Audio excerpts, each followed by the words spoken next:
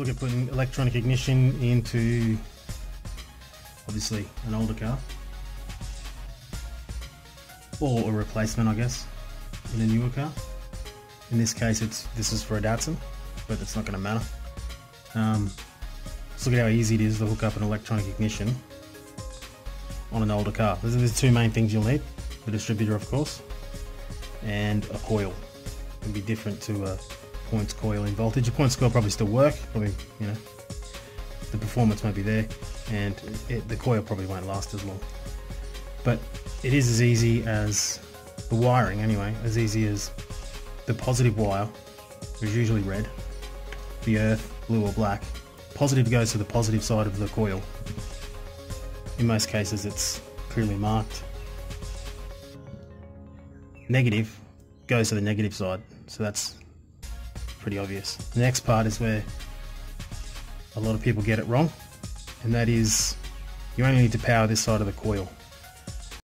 So if you're starting from scratch, you could use a relay, or you can find an existing wire on the car that has power when the key, after start basically. So when the key goes all the way through the reds and you start the car, it has power then while the car is theoretically running. So once you find that wire, you can use it as a signal to run a relay and then run full 12 volts to the relay, or you can just put it onto the positive side of the coil. You might, in some cases, you might get interference that might cause the car to run on. That's usually in older Australian cars, probably American cars as well, but Japanese cars I haven't had any problems with just running power to the positive side of the coil.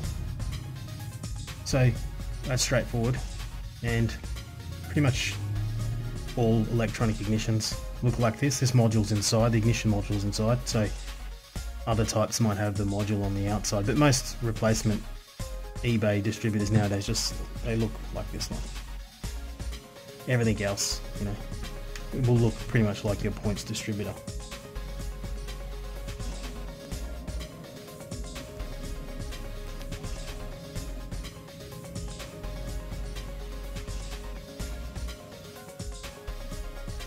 So here is a similar distributor fitted to the Datsun 720.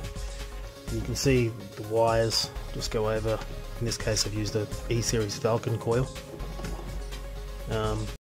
You can see the wires just go. I've literally tapped into the loom. Just found with a test light, found the right wire to run power. And in this case I've just cut into the loom, added the plug for this type of coil. So yeah, pretty basic. Okay, so this is an easy way to find out which wires you're going to need. In this case we've already got it hooked up, but you get the idea. So it's also a good way to test on an electronic ignition if it's your module that's failed or the coil itself.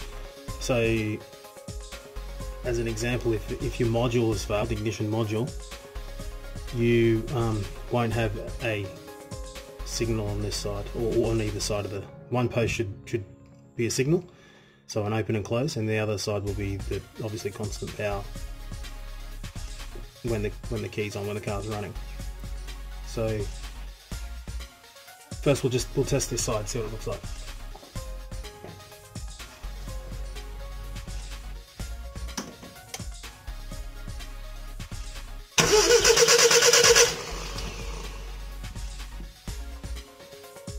So I'll swap the test light to earth.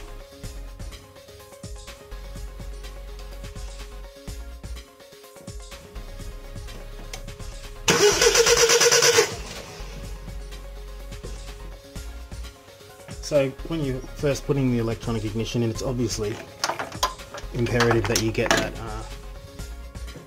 the wires the right way around, because if you don't have that power, and this happens a lot of the time, if you don't have that power to the positive side of the coil, then it's just not going to fire up.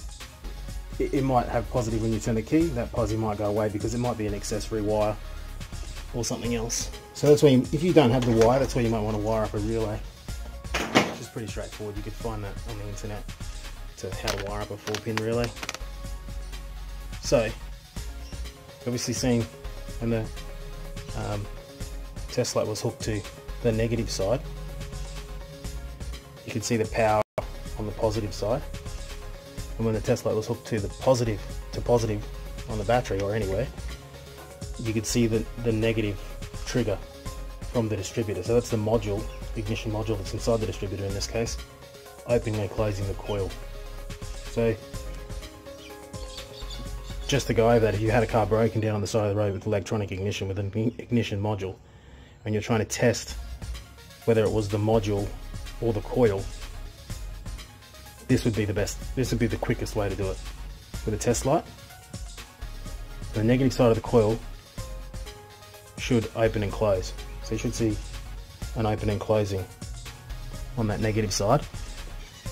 If you don't have that open and closing, you know it's ignition module. It's that simple. So that's the basics of wiring the electronic distributor. So then we'll have to go into getting ignition right first time, so without the flames, like on all the TV shows where they start a brand new motor and flames come out of the carby. That's because they have the distributor 180 degrees out.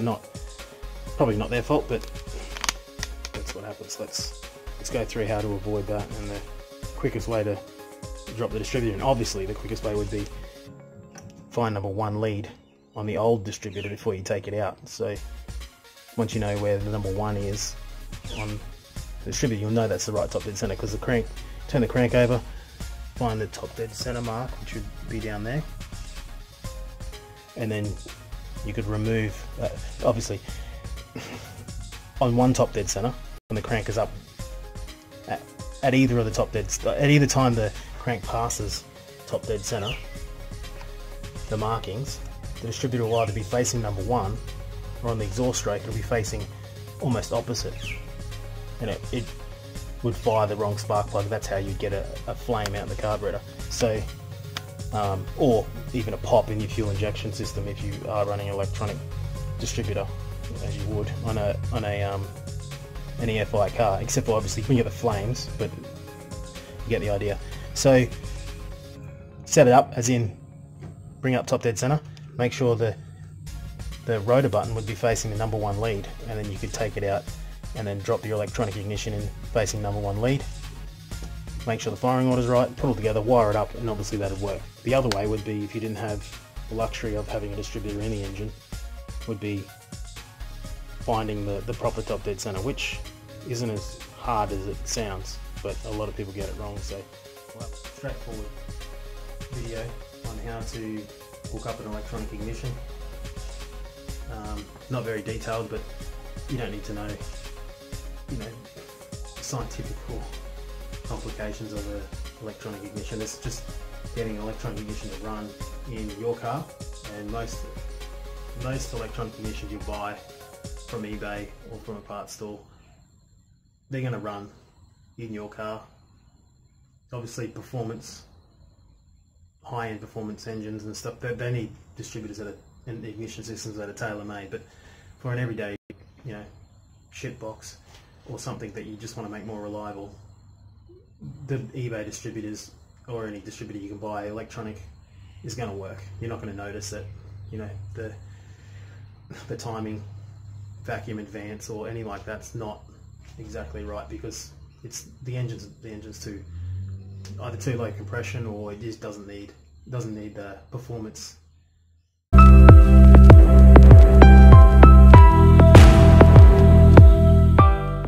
you like our channel so far, most of the videos are fairly basic,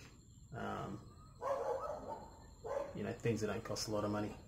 Videos about everyday stuff, keeping your car on the road, making it more reliable, and having a bit of fun. So subscribe, like the video, comment, tell us if we don't know what we're talking about, and yeah, just enjoy.